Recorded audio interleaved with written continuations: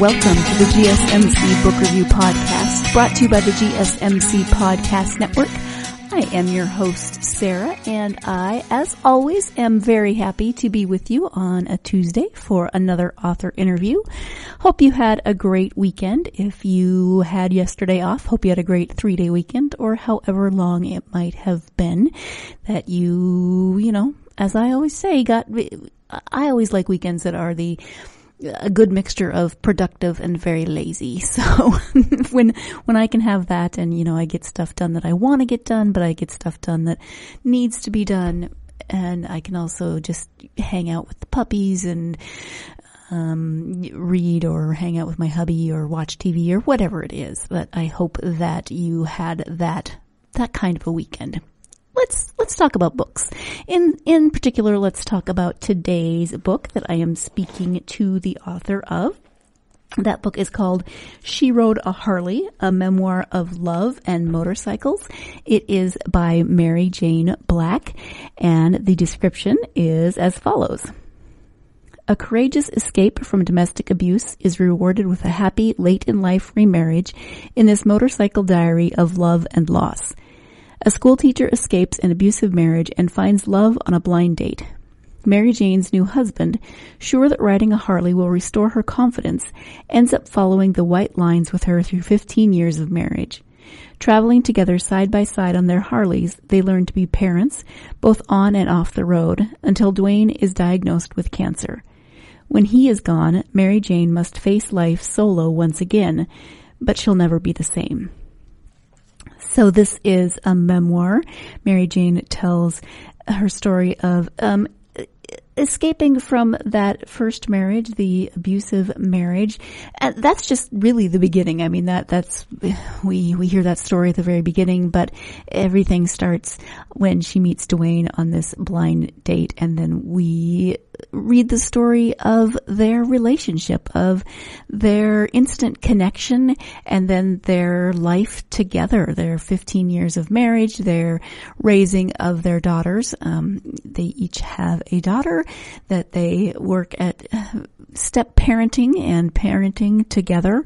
So you get, some of that blended family aspect. You get Mary Jane moving to a new state that she's never lived in before, and then the Harley riding, which I found fascinating. I mean, never done it. The only motorcycle I've never been on a motorcycle. I've never ridden a motorcycle. My mom's cousin Mike, such an awesome guy, had a motorcycle that he rode everywhere, and he had a sidecar. And when I was,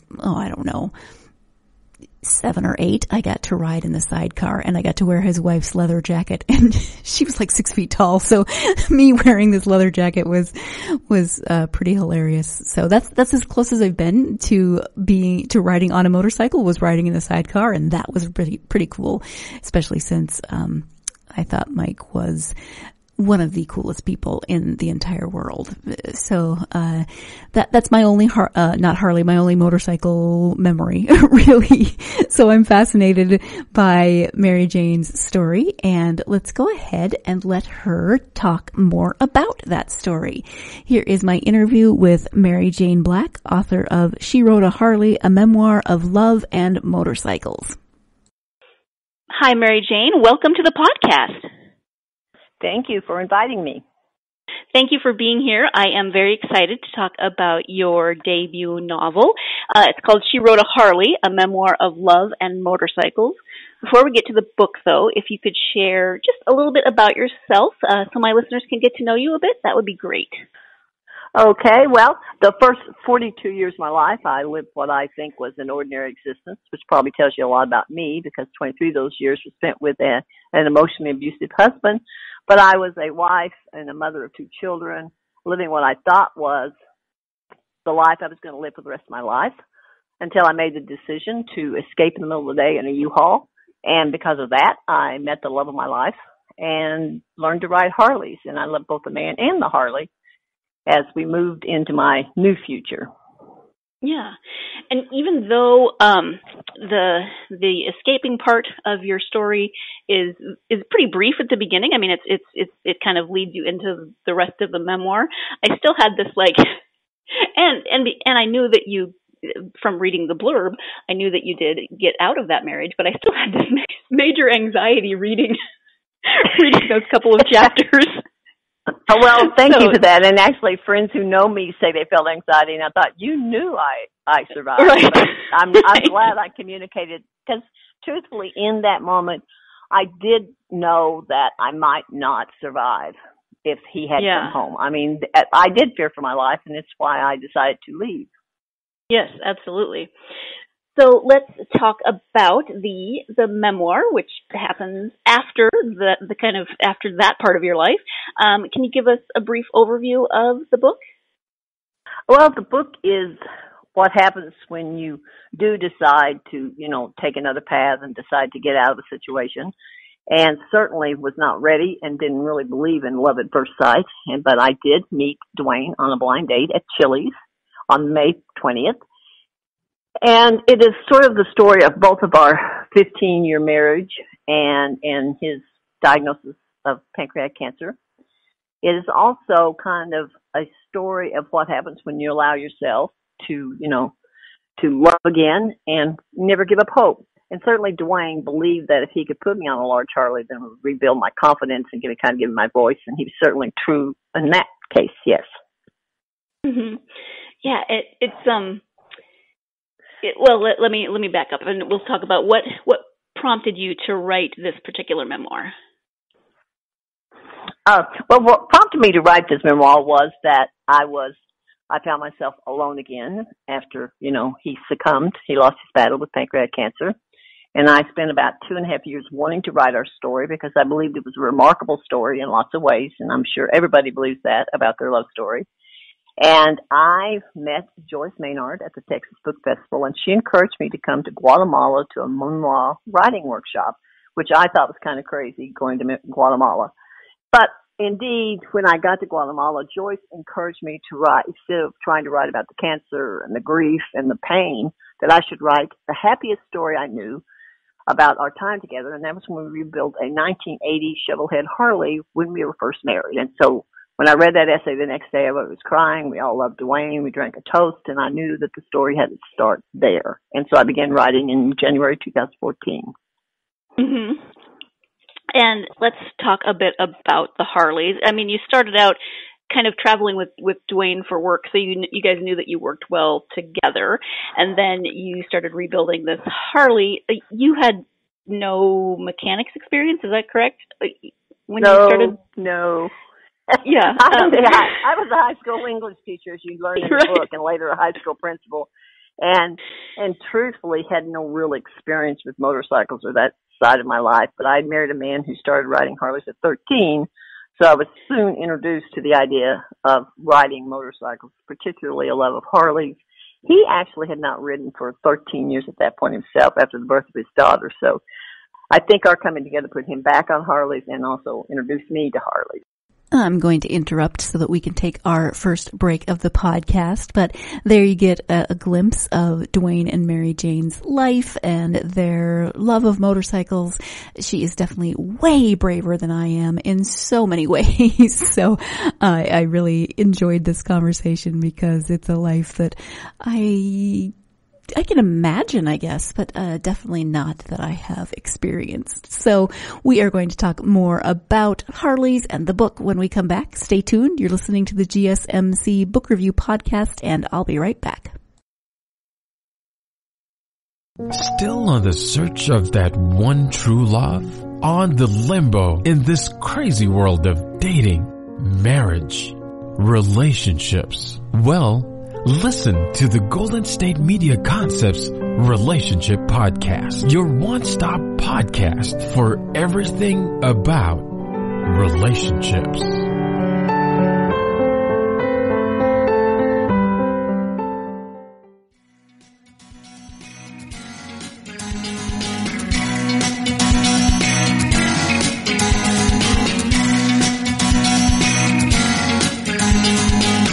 Welcome back to the GSMC Book Review Podcast. Today I'm speaking with author Mary Jane Black about her memoir, She Rode a Harley. And we were talking about, obviously, riding Harleys before the break, and we are going to continue to talk about that as well as the book and Mary Jane's experiences. So let's go ahead and get back to that interview. So you start out rebuilding the Shovelhead together, and then you start riding with Dwayne on his Harley, but then you learn to ride on your own. Was that something that you were excited to do, or was it your idea? Was it kind of Dwayne's idea? How did you end up on your own Harley? Well, it was sort of my idea in many ways. We moved to Northern California from Texas in '99, and certainly there's a story there that I tell in the book. But when I got there, he always worked at Harley shops. And Harley shops are closed Sunday and Monday. So I had Saturdays on my own. And at one point was just really cranky that I couldn't take a Harley ride on Saturday because he had to work. And I thought, I'll just see if I can ride my own. So I took a motorcycle class at Gilroy Community College and got on it and just loved every piece of it. It was a little nerve-wracking and exciting because for some reason my biggest fear was shifting a motorcycle, which turned out not to be a problem at all. But I thought it was going to be like a manual car, and it really wasn't. But there were a couple times in class where the instructor would say shift up, shift down. I'd say, nope, I'm just fine in first gear. And so, but managed I'm just picturing you riding around in first gear forever. Yeah, well, it certainly drove Bill, the instructor, a little bit crazy, but then eventually I realized that especially a Harley has a heel and toe shifter, and so when I graduated that, which means you just step down with your heel to shift up. So it became a much easier process, and it became automatic, of course. I no longer thought about it, but there were some fears and nervousness, and Dwayne had always said that, there are two kinds of people in the world, the ones who get on two wheels and go, woo, never again, and those who get on and go, woo, yeah, let's do that again. And I belong certainly to the latter group. But I knew I could go back behind him if I'd been the first type. And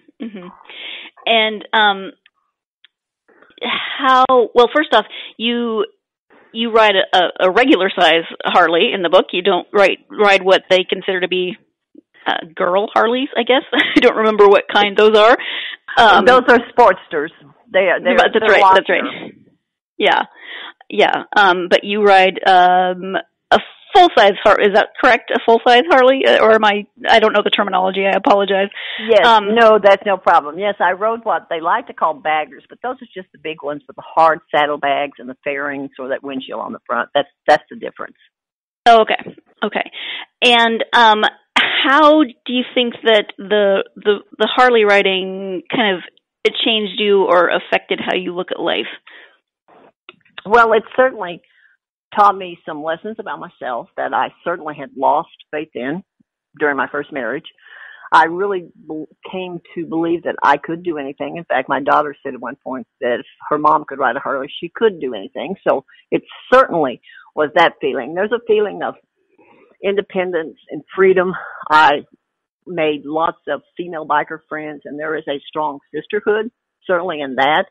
And it requires, as a woman, and we must be honest about some of our weaknesses, or we don't have the upper body strength, so I had to learn how to sort of wrestle an 850-pound Harley back and forth out of parking spaces.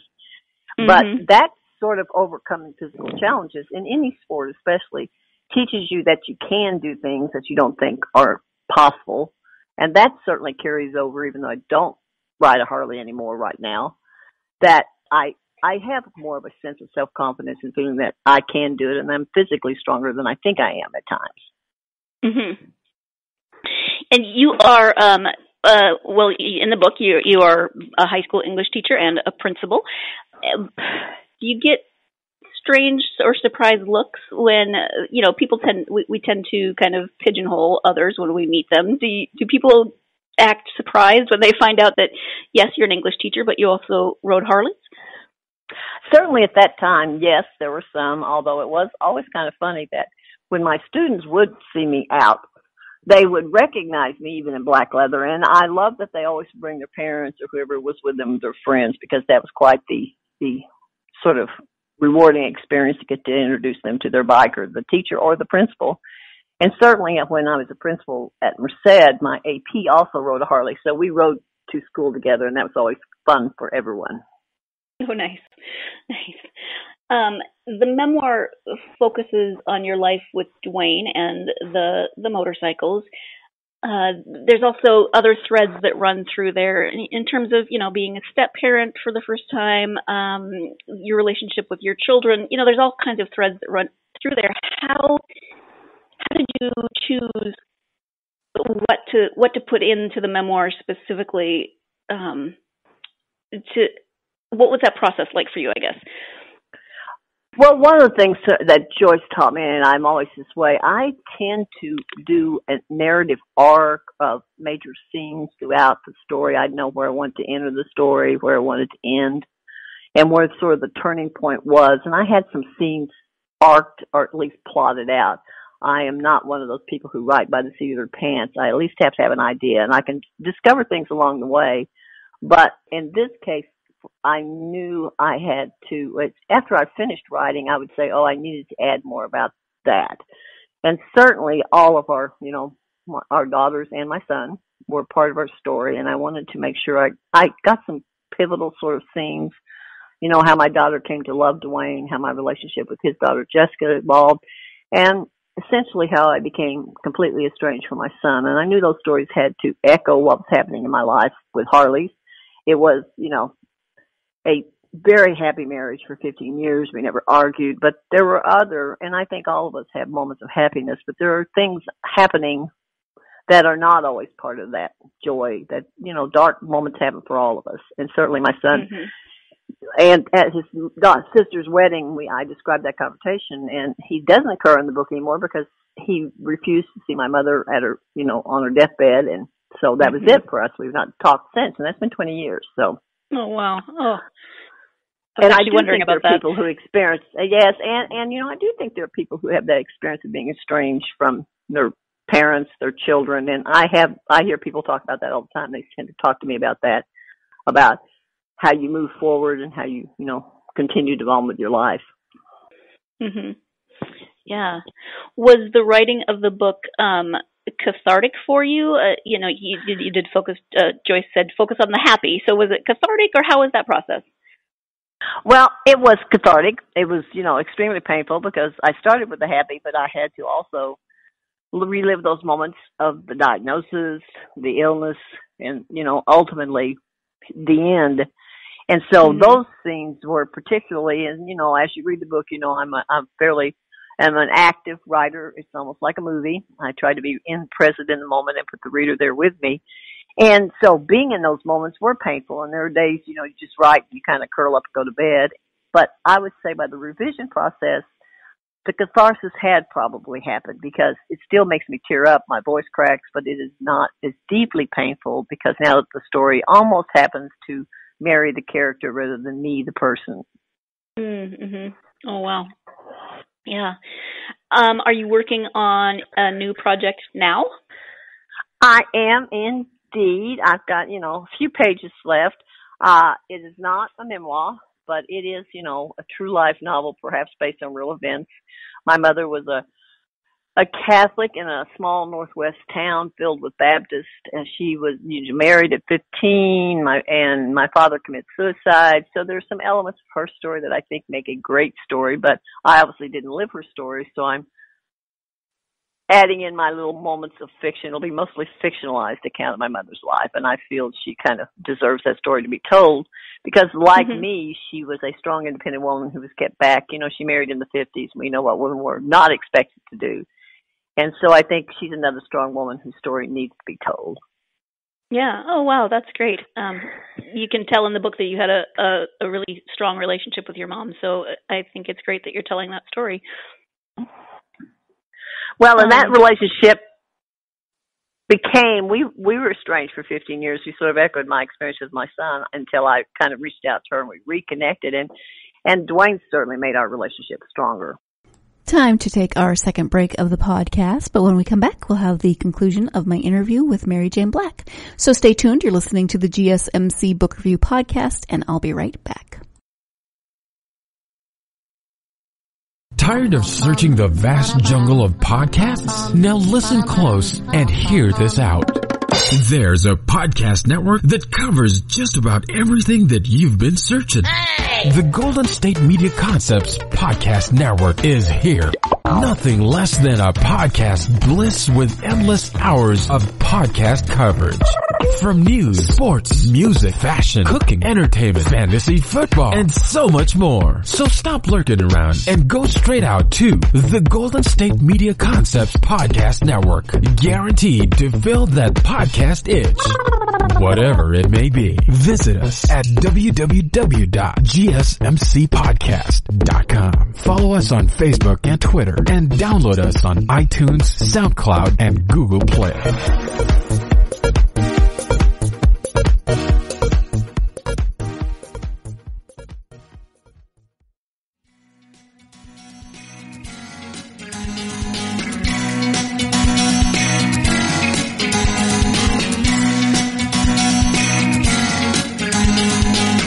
Welcome back to the GSMC Book Review Podcast. I am speaking today with Mary Jane Black about her memoir.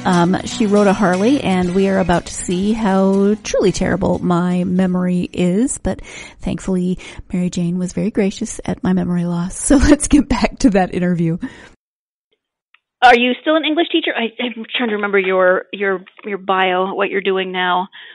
I am not. I am a literacy specialist for the state of Texas. So, and what I tend to work with teachers and principals and school districts on basically what I did as a teacher and a principal on reading and writing and literacy skills for students, on how they, build those in students. I don't work with kids anymore. I work with teachers and principals. Okay. So, as a teacher, as a principal, as a literacy specialist, I'm sure that you've written in a lot of different capacities. You talked a little bit about your experience with Joyce Maynard. Did you want to be an author before that, or did that kind of prompt you to write something for publication? Well, actually, I have wanted to be a writer my whole life, and it's interesting when we talk about my relationship with my mother. She was my first writing teacher, and I suspect, and I probably will have to cover this somehow in a story that includes hers, is that I think she wanted to be a writer, because I remember when I was about 8, she would buy us big chief tablets, and we would write stories for each other and read them out loud to each other. And so it's certainly at that age I thought I was going to be one. Then, I married relatively young for lots of reasons, and became a teacher of writing rather than a writer. This was kind of a return to an old dream, actually. Mm-hmm. Thank you. Do you have then advice for aspiring authors? Well, yes, and someone said this sounds very teachery of me, so I apologize up front. But truthfully, I think we forget that writing is a craft, it's a discipline, and yes, there's some art involved in it. But there's also a lot of hard work, and you have to sort of think about, Vern Klinkenbeard writes a book about writers need to remember that the heart of their craft is the sentence. And you are making sentences. You need to think about what is the strongest sentence, and really at that level. And so I say, take some courses, join a writer's club so that you have people to read to and set you deadlines. You need to sort of immerse yourself in the language. And certainly if you want to be published, you should probably attend some writers' conferences, practicing the pitch and sort of making those network connections that you need to make. So it's not necessarily just isolating yourself in an attic somewhere and writing the great American novel. You really do have to have other people involved in it, and you need to, concentrate on how to write the best craft you can possibly write. Mm-hmm.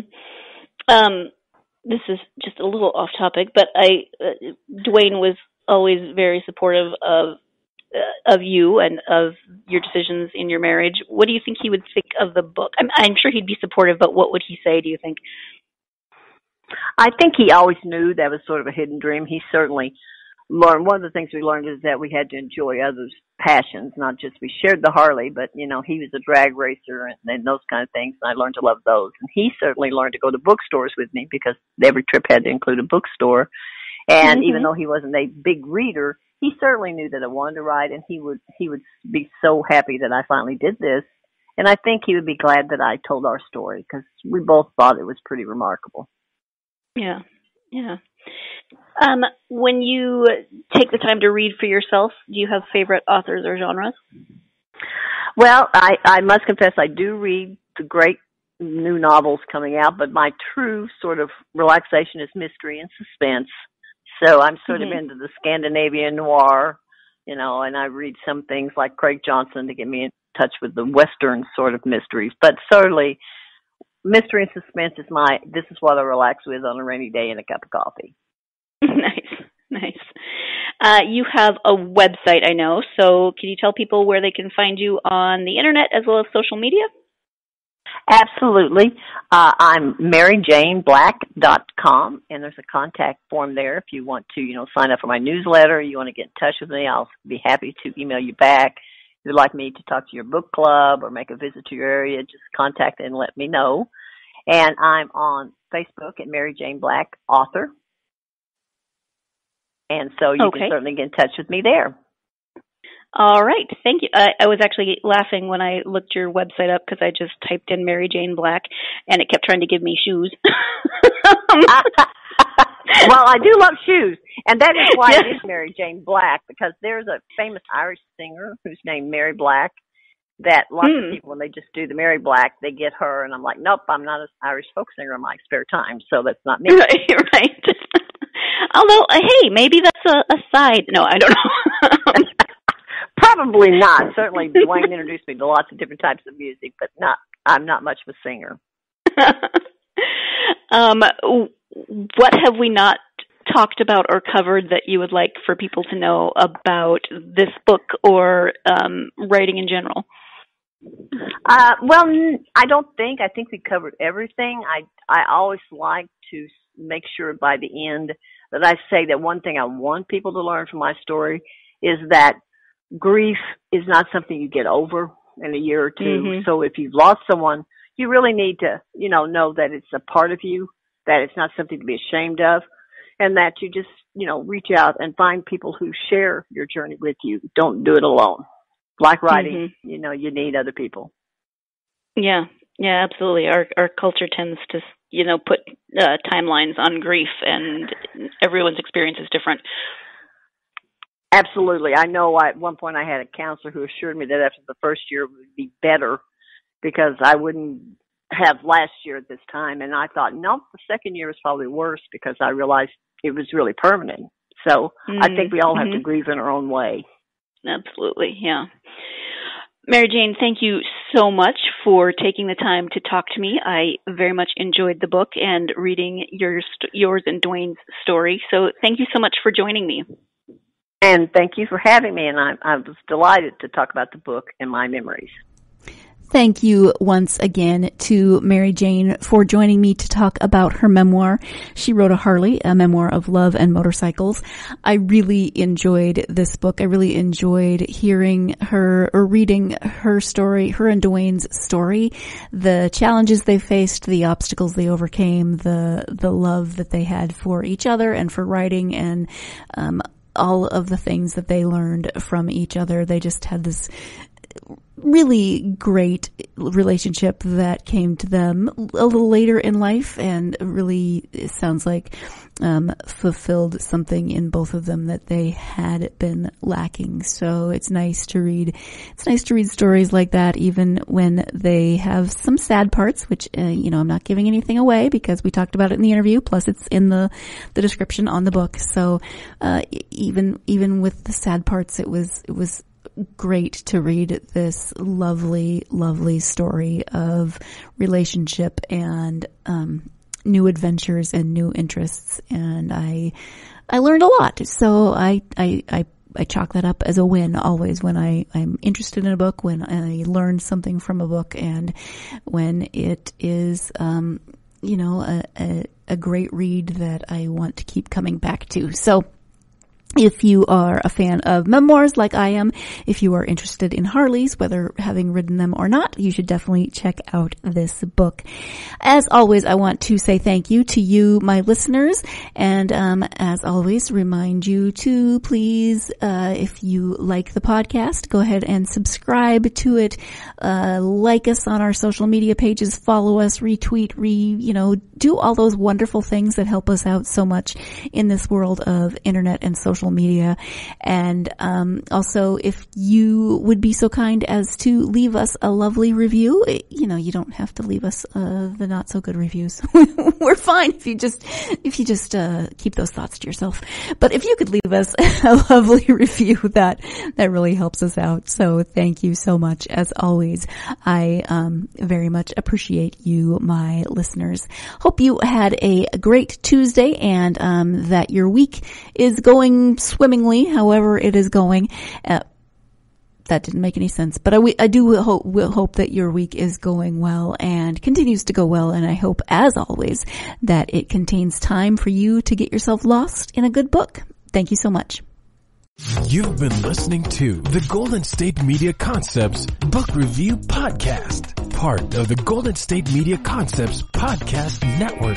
You can find this show and others like it at www.gsmcpodcast.com. Download our podcast on iTunes, Stitcher, SoundCloud, and Google Play. Just type in GSMC to find all the shows from the Golden State Media Concepts Podcast Network, from movies to music, from sports to entertainment, and even weird news. You can also follow us on Twitter and on Facebook. Thank you, and we hope you have enjoyed today's program.